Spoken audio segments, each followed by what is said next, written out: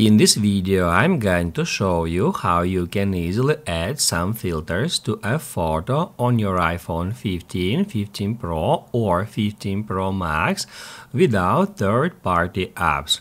Be sure to watch the video to the very end so you don't make any mistakes.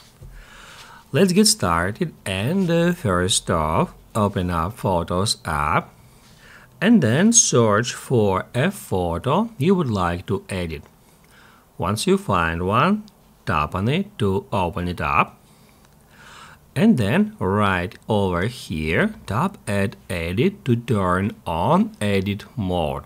And then towards the very bottom of the screen, you can easily find the filters. Just get into it, and that's how we can, in one click, apply any filter to your photo. Once you are satisfied with the result, tap at Done to save the changes. Don't be afraid of changing or adding filters to your photo, because in any time we are able to revert our photo back to original. To do that, tap at Edit, and that's where you can tap at Revert and then revert to original. If this video helped you out, don't forget to hit the like button.